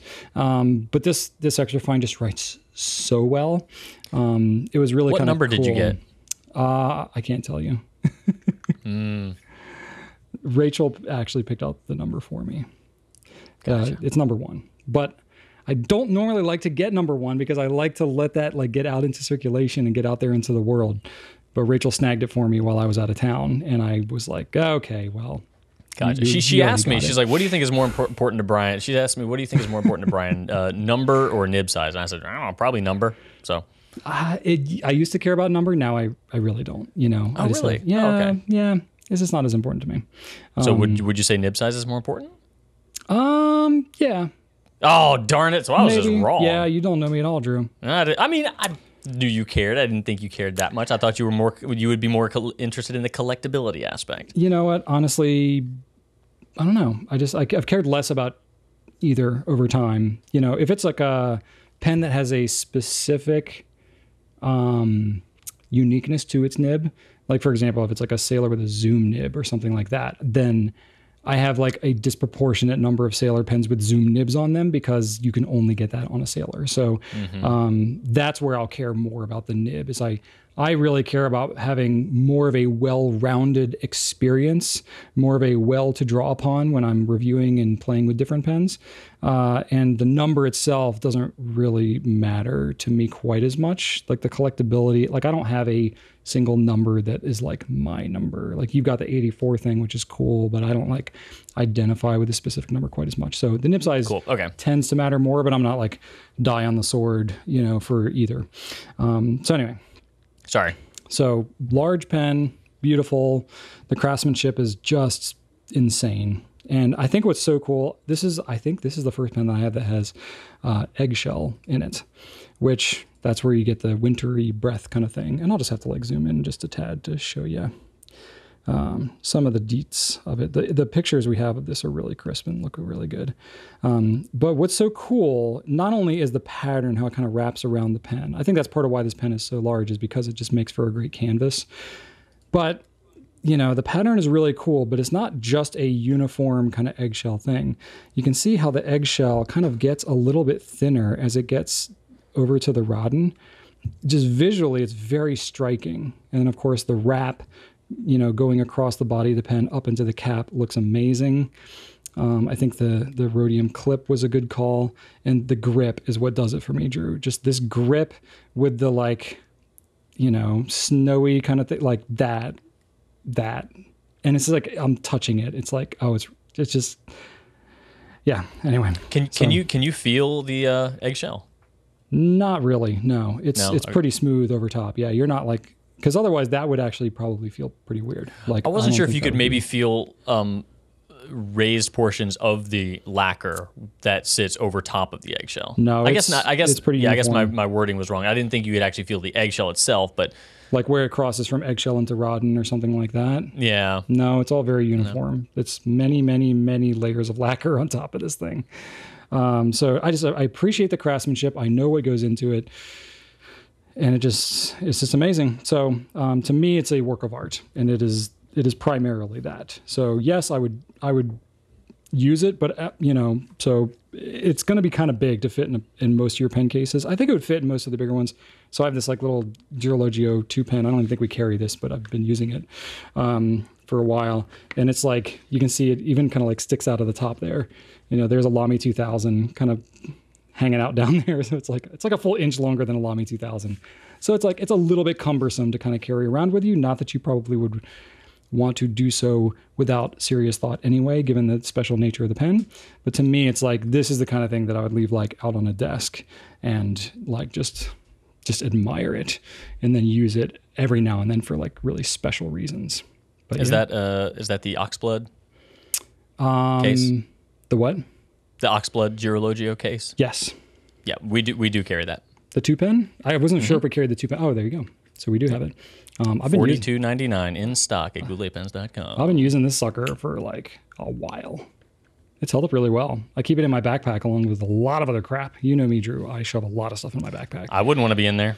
Yeah. But the fact that it's like kind of a hard, case, like that's what I prefer for my bigger pens. And it's got a lot of room in there too. So anyway, very nice. Cool. And I used it with Diamine Majestic Blue, which I have not used in a while. Diamine Majestic Blue, it's got a really nice sheen to it. It's a dark blue.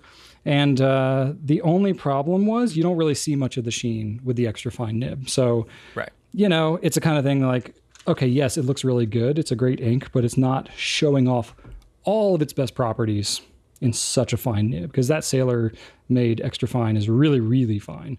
But I mean, the flow is really consistent. It looks great. My feed is nice and like shiny and red because Majestic Blue will do that. But it's definitely a nice alternative. Like I probably wouldn't want to put something like Organic Studio Nitrogen in a pen like this, because then it's like you're inviting like Sheen City forever, and you got to like really scrub that thing out. I wouldn't want to do that on such a limited pen. But a Majestic Blue, like I'll use that clearly because I did. It performed really well. The only thing that I probably am not like, this is really a personal preference thing on my part. There's a couple of pens out there like this one, the Esterbrooks. They've got like a little bit of that spring tension kind of in there. I don't know how much I love that personally. I think I would rather just have, because like sometimes if I'm like rushing or I'm not really paying attention, it can like slip out of my fingers a little bit. I don't know that I love that so much, but it's not a big deal. I think I would rather just have like a positive, catch on a thread without having to like kind of press in a little bit. But it seals really well, so I'm sure that's part of the reason why it's designed that way. But I mean, there you go. There you go, indeed. I enjoyed it very much, and I'll probably keep using it. So do you want to decide on something to use for next week, or do you want to go the individual route again? Good question. We've had a couple requests. Have we? Okay. We have. What have the requests been? The requests have been for a Lamy Studio. Oh, okay. Like, and that's it? Okay. That's the one that has been requested. I've seen it brought up at least twice, yeah. Okay. So I was thinking that one might not be a terrible idea. I personally have never written for a long period of time with a studio. I don't own one. The grip has never bothered me, but I've wondered, what about for long writing sessions or just using it more? Will I have something to say about the potentially slippery grip? Okay, I think that's a great option then. So we have a couple of different ways to go with the Lamy Studio. So you have the stainless steel Studio, which has that rubbery grip. So that would not accomplish anything of what you just talked about. So I think you should for sure use the slippery grip. Yeah. How about I do a slippery grip version and then you do a gold nib version? I was thinking like, do you want to do a gold or steel nib? So, I mean, I've used plenty of both. But I'll use whatever, would round out the conversation a little bit. Well, what do you have at the house?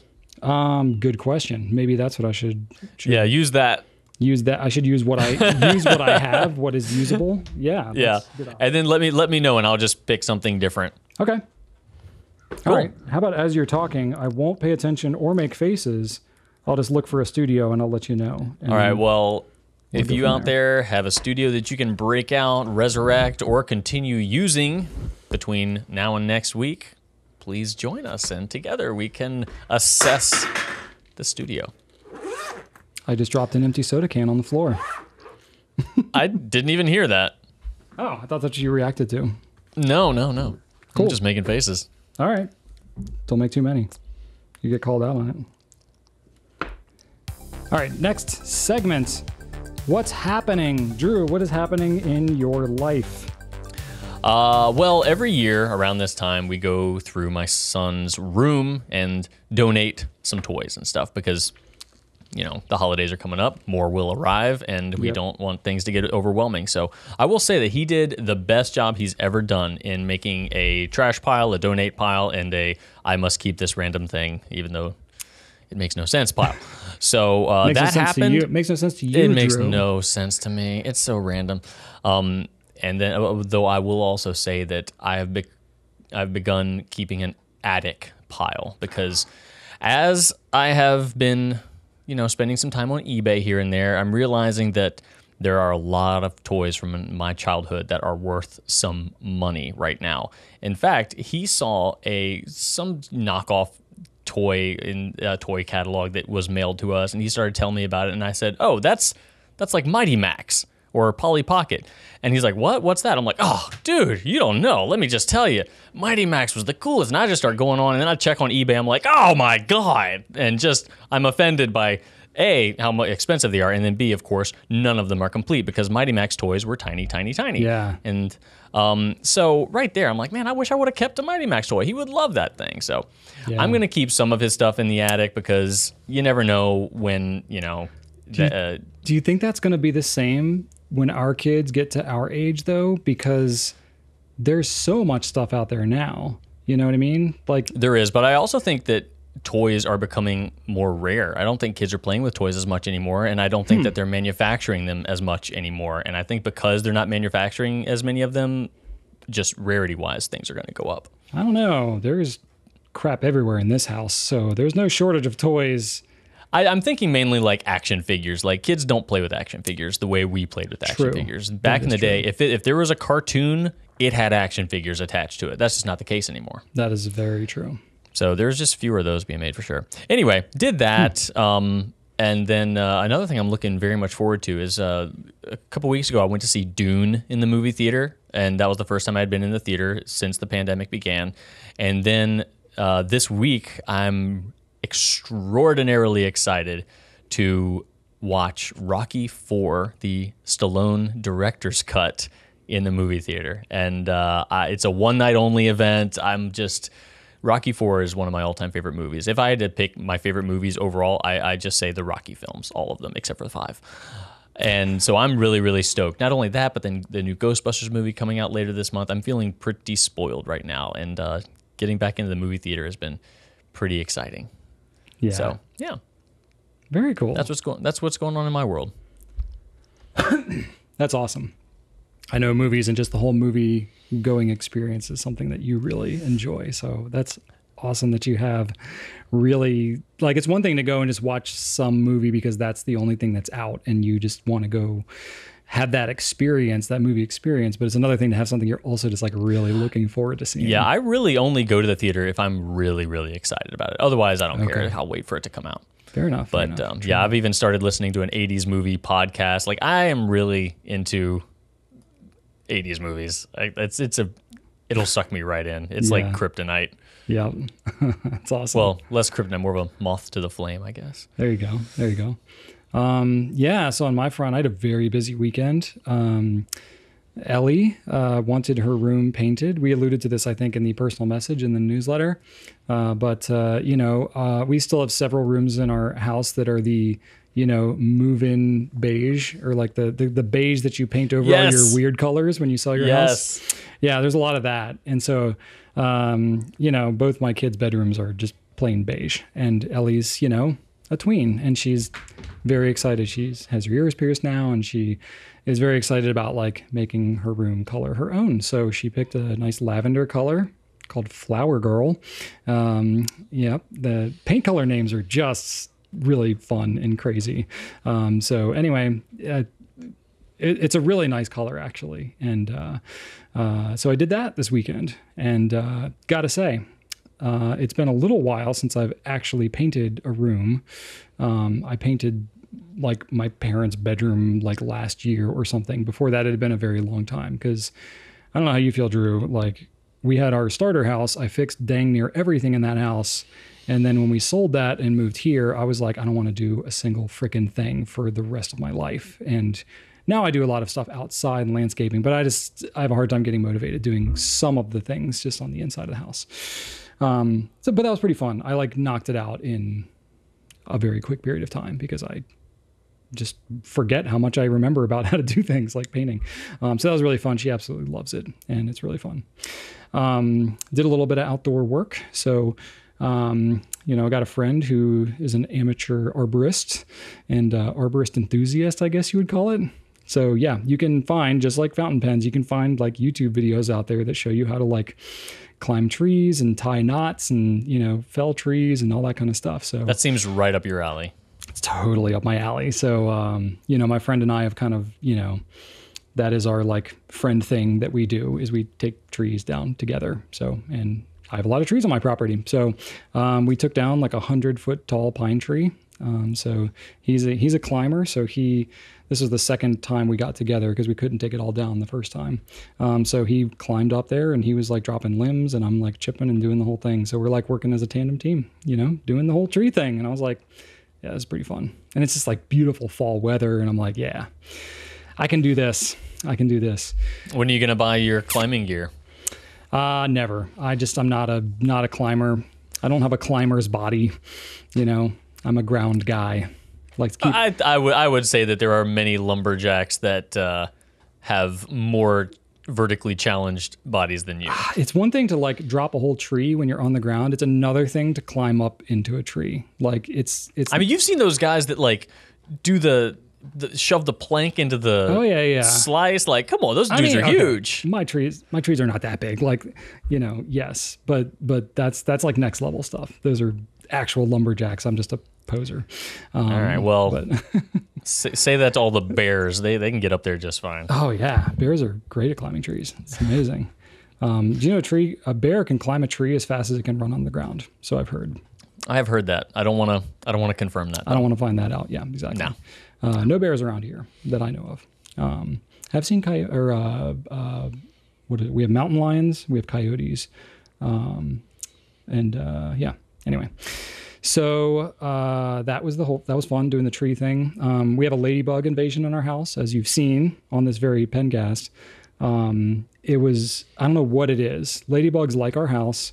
We've called exterminators to just be like, we're not trying to kill them necessarily. They don't cause any harm per se, except they freak our kids out because they like go into their bedrooms and stuff.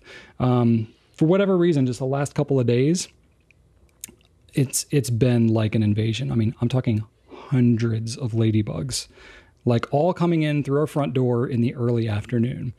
Apparently ladybugs, they like find a place to nest, some random place, and they send out crazy pheromones that are just like tell all the ladybugs like, hey, why don't you come just crawl around in here and get all up and everything. Like, I don't know what they're doing. There's no food that they can eat. Like, why are they all crawling through the seals on our front door? So it's like, it's something like out of a horror movie where I'm like walking and there's like ladybugs like creeping in through the cracks of our front door. It's quite disgusting. So we're trying to deal with that. And everything I look at of like ladybug traps, like how do you like freaking get rid of ladybugs? Everything is like ladybug attractants because everybody wants to like attract them to their gardens and stuff. They're really good for that, but we don't freaking have a garden. Like, how do I repel these dang ladybugs? They're just very confused. I was going to buy some last year, but I couldn't find some to buy because I needed some for my garden. Just come to my house, man. I'll give you a... I would. Yeah, I know that like I would have. a 5-gallon bucket full of ladybugs. They're everywhere. I can't... I didn't buy them because they said you should not buy ladybugs because A, they're taken from their natural habitat, and B, in order to actually do their job for your garden, they need to be from your local environment. So I was like, all right, well, I guess I'm not doing that. I mean, we're local enough. Like, their natural environment right now is in my foyer. Like, what good is that doing anybody? Like, let's be real. It sounds like you need to plant a garden in your foyer. We put mums. We bought some mums for the front porch because apparently they don't like mums. We were sticking like bay leaves. Like literally, we're trying like every like hack that you can think of to repel ladybugs. I'm sure there will be some additional ones in the comment section. I'll let you know. None of it's working. We had an exterminator come out a couple of years ago because they love my son's bedroom window. So like every night in the fall, basically, he has ladybugs that, we've got like a small little like hand vacuum that we call bug jail because like, when all this, I'm not like, I don't take pleasure in killing bugs, especially ones that are helpful and cute and stuff like that, like ladybugs. But like, it gets to a point where you're like, okay, when there are like 10 ladybugs every night in your kid's room and you're trying to like get it onto a piece of paper and then get it outside. And it's like, you can only do that for so long. When it's years of that every night for like months, it gets really old really quick. So now it's to the point where I'm like, no, you keep the bug jail in your room. And when it's there, you suck it up. Like that's what we trained our kids to do. So I don't feel great about that, but also they're just going to crawl around and then die in our light fixtures. Like what else am I going to do? So I'll try to like suck them up and then let them go outside, but then they'll just come right back in. So I really don't know what to do. Anyway. I can attest. I was in a meeting with Brian earlier this week, and not only did I see the wall just riddled with these dots, but while we were conducting the meeting, he muted himself and initiated bug jail protocol. I did. I had to. It was getting out of control. And like my kids were about to come home from school, I'm like, they're going to freak out, and it's going to be a whole thing. Anyway. So that's enough about bug jail. So ladybug invasion, if y'all are ladybug experts and you know how to safely or not, at this point I don't care, just how do I get these things not to be in my home and like crawling around? Look, there's this one right here. He's been chilling here this whole time. He's right there. Right there. Anyway. And then the other thing, which may get some comments, I added this in Journal, I'm not sure you saw it. So I watched Bridgerton on Netflix. Not my typical like MO of a show that I would watch on my own. But at this point, like I've watched, I think the first 17 seasons of Grey's Anatomy. I've watched all of Private Practice, just the stuff that like, I like being with Rachel. Even, we work together all the time, but I like being with her in our downtime. So she loves these Shonda Rhimes, shows. And obviously I've heard the acclaim of Bridgerton and it's, not family friendly. But significant other friendly, possibly. But you know, I watched it and I was like, okay. But it was really well made. Like, I actually enjoyed the storyline and stuff like that. So, and apparently they're making another season. So I was like, all right, Rachel, when the next season comes out, we'll like, don't just watch the whole thing, because she'd already seen it all the way through and she wanted to watch it again. So she was like, why don't we watch it together? And I was like, yeah, all right, I'll do that. You know, so anyway, I can now say I've watched the entire first season of Bridgerton and I did not hate it. So there you go. We've also ringing endorsement. We've watched all of Sex and the City. I don't know. I'm not just like one of these dudes. It's like, oh, I don't watch that stuff. I'm like, no, if it's like a really well-made show, yeah, I'll watch it. It's friggin' entertaining. Yeah, it was pretty good. It was not as like, Bridgerton was not as raunchy as I thought it would be. I thought it was quite respectful and proper. But very nice balance of raunch and respect. Yeah. Have you seen it, Drew? Do you know what I'm talking about? No. Actually, I think Shannon started watching it but couldn't get into it. We just finished the last episode of Kim's Convenience, which was kind of a letdown. It was like a really random we finished that series too. finale where like some like they didn't know it was going to be a finale. It was one of those shows that got canceled before they could really wrap it up. It was really unsatisfying, which is kind of a bummer. But that is unfortunate. Whatever. Yeah. I'm just going to have to go watch Shang-Chi now and imagine that that's just the follow-up sequel where one of them became a superhero. There you go. That works. So that's what I've had going on in my life. A lot of things, as well as work. Okay, so for company updates, I don't have a whole ton. You know, we're just doing our thing. Holiday season is sort of kicked off-ish. We did have Fountain Pen Day, which we talked about in the Pencast last week. It was much more chill day for us. You know, historically, it's been a time for crazy sales and all that kind of stuff. I think less of that was just happening all around because everybody's kind of in the same boat that we are. Just, you know, tired, understaffed, you know, just not trying to make a lot of crazy things happen on the retail front, at least. So, you know, I think that was fine. I think there's plenty to celebrate around fountain pen usage. That's not just like buy stuff on sale. So we, you know, went easy on the kind of promotion of that this year. But it was kind of cool because it was the 10th anniversary of Fountain Pen Day. So, you know, in future years, I'm sure we'll kind of lean into it a little bit more. But we took it easier, which, you know, now in retrospect has made it for a much smoother week for us staffing wise. And so we have no regrets in terms of just internally what that allowed for us to do. So we're feeling good approaching the holiday season with not as much trepidation, you know, but usually Fountain Pen Day like kicks off craziness. It takes us a full week to kind of catch up, and then we're kind of dizzy, and then Thanksgiving hits, and then we're kind of like 5 weeks of just getting spun around in circles. So we're trying to keep it a little smoother this year, and it's working so far. All right. Next thing we got is what's on your desk. Drew, what kind of pen stuff are you playing around with right now? I've been playing around with the Pilot Explorer again. I know this was one of our Pen of the Week segments in the Pencast, and I'm glad it was, Brian, because I did a video overview for the Explorer that'll be getting on YouTube soon, and I think that my experience using it for a week before we talked about it was really good, and it allowed me to, you know, inject some opinions of which I felt strongly about. And at this point, Brian, I am all in on the Explorer. I grabbed a Metropolitan as well, did a little bit of a comparison, and I will say this is better than the Metropolitan. A better starter pen, better recommendation for anybody choosing a Pilot $20 pen. Explorer is the way to go. I'm saying it. I will defend it. That's how I feel. I think better, and I'm glad. Better might be a subjective term, but I can see your argument. I think that the Explorer is greatly underrepresented. I think it punches way above its fighting class, if you will, its weight class. So I don't disagree with your praise for the Explorer. Whether it should unseat the Metro as the go-to, I think is highly up for debate. The Metro is just so established, and it is, but it needs to be unestablished.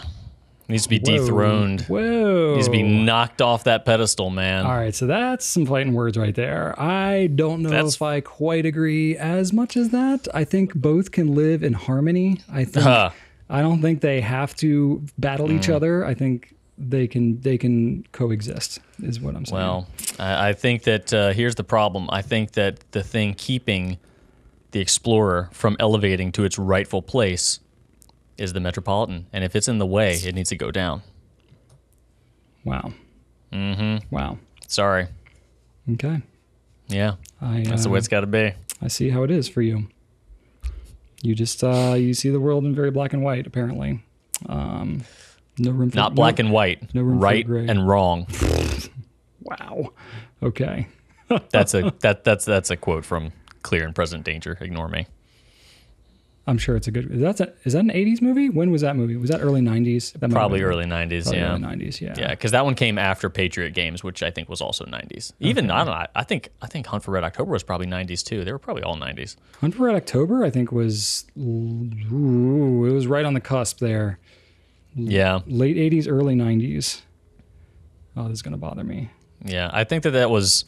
I think it was pre-Beetlejuice. 1990. 1990. It was right on the cusp. Good call. Right on the cusp.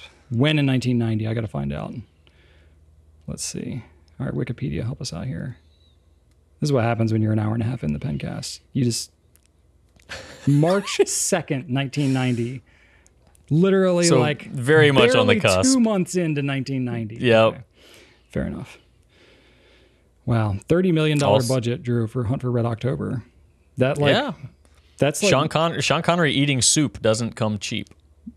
No, $30 million is like not even the like marketing budget for a movie today. Oh yeah, that's true. Like it's I mean, the whole thing was on a submarine, so it was pretty much all one little set.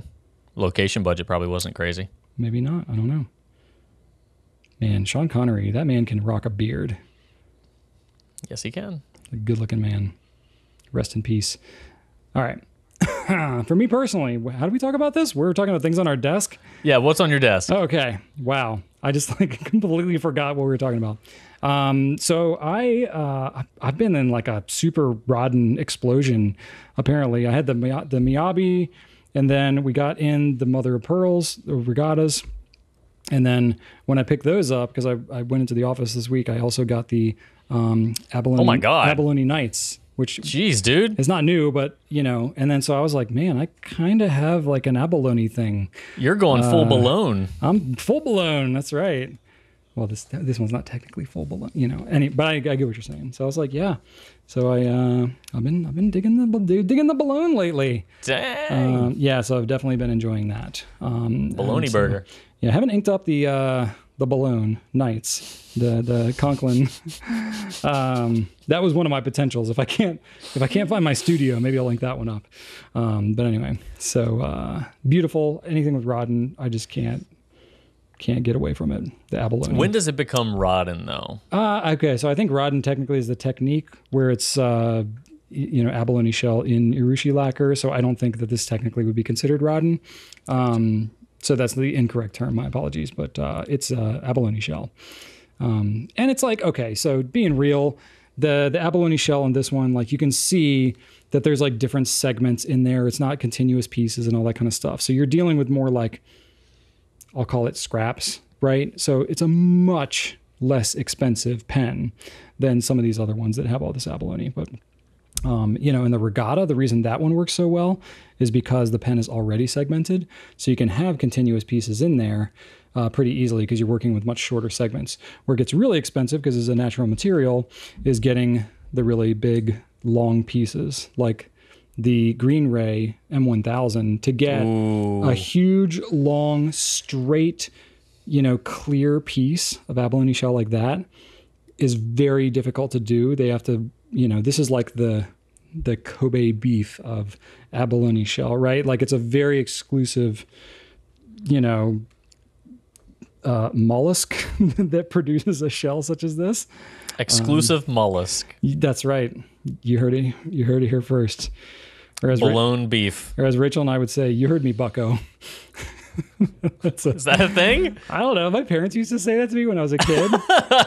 And so Rachel and I say that to each other randomly, and it's kind of funny. Like if one of us is like doubting something, like, really, you want to do that? And like, you heard me, bucko. It's just like, bucko, like who says that? I don't know. It's kind of funny. So, yeah, I feel like I need to hear one of you say that to each other now. It'll come out at some point.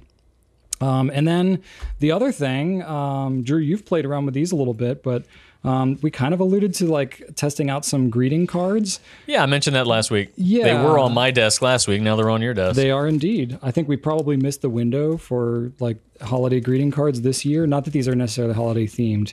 These are from Original Crown Mill, so it's got... Yeah, mine's a birthday card. Yeah, so we got like a couple different card options here. And really, we just wanted to like test them out with some different inks, different pens and stuff like that, see what the writing experience is like. So honestly, the designs themselves come secondary to what the writing experience is and kind of the overall presentation. So I don't have anything to present yet because I just brought them home and I have not actually like written on them yet. But Drew, you said you've had a good experience with them so far. Yeah. I feel it made my TWSBI 1.1 a little skippy, you know, where it does that like double line thing. Really? Okay. I think just because they're very, very coated. They're so, but all the other pens worked really well on them. There was no feathering, and they dried in a reasonable amount of time. So I have not a lot of complaints. I just think that it's not paper. It's it's rigid card. Yeah. So it's going to feel different than paper for sure. And you know, super polished nibs might be a little more prone to skipping on them. But overall, I was happy with them. I mean, my experience has been I'll buy, you know, like a bulk pack of cards at like Target or something like that.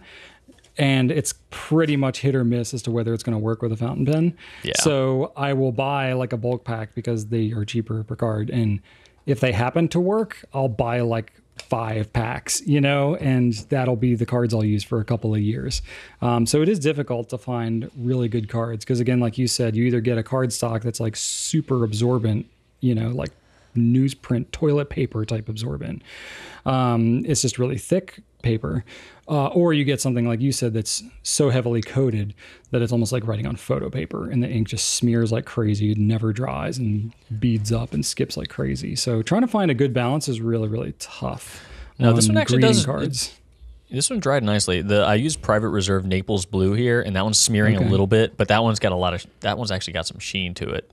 So I think if you use a middle of the road ink, you should be fine. But that's the tough thing. Yeah, you do your research, and we'll see. But right. Greeting cards have always been something we have not been able to pin down. So yeah, and then trying to get it at any kind of a reasonable price too is also tough because if it's a really good card, it might be really expensive, and then it's like nobody wants it. So it's tough. We've had a really tough time finding good ones that kind of meet everybody's needs. But anyway, we'll play around with those and kind of see. But we'll probably look for something that's a little more non any specific holiday themed, but or we could have something like a birthday because that could be any time of year, but I don't know that we'll go like Valentine's,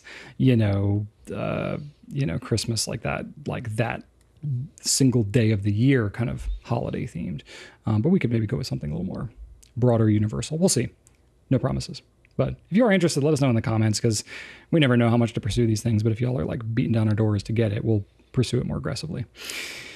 All right, that's what we got for the Pencast this week. Thank you, everybody, for watching. Please leave us your feedback about any of the various topics we talked about. Let us know what questions you have, because we will answer them, even if they are ridiculous. We may put them into a quick rapid-fire session like we did today.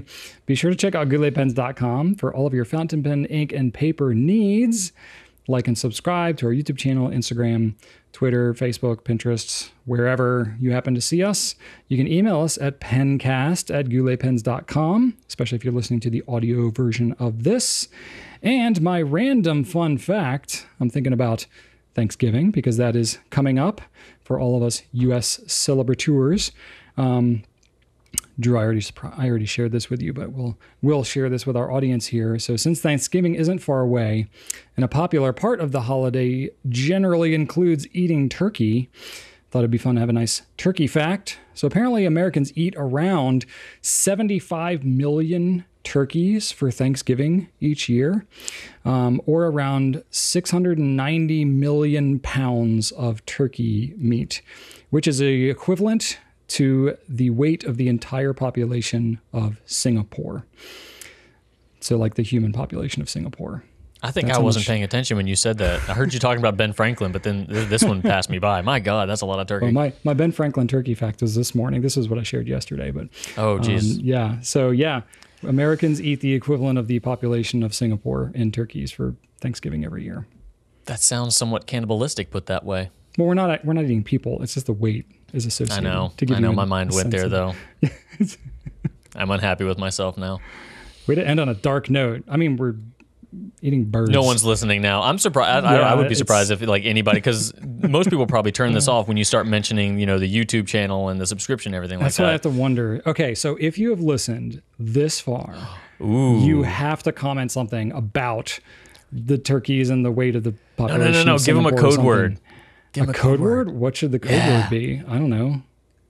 Okay, I feel like turkey something. Going with your naming convention, Drew. Turkey hammock. Turkey hammock. Okay, so write turkey hammock with some other kind of nonsense in the comments. Give no context about where turkey hammock comes from. And then Drew and I will know that you are the most loyal Pencast listeners / viewers because you stuck through all the way to the end. Or you have somehow fallen and cannot reach your device to turn it off, which either way, I'm sorry. All right, everybody. Thanks so much for watching. We had fun today, and right on.